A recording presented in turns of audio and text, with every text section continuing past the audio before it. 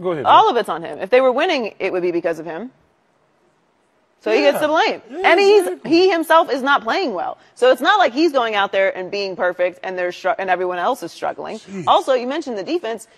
I mean, you keep putting your defense in these bad situations with these turnovers. That doesn't help either. You've got all these sudden changes because you're turning the ball over. That affects the defense. You might have a great defense if they're constantly on the field because you're turning the ball over.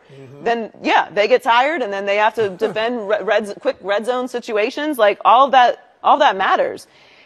He's not really known for, like, galvanizing the team. No. This was my question with Aaron Rodgers from the beginning of this whole situation, way back when the Jets first got him. How is he going to create a culture? Do we expect him to be an MVP level player? Because he hasn't been that.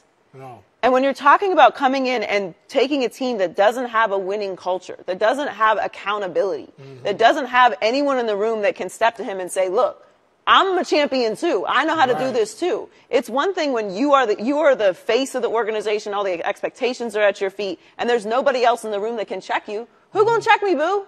Nobody.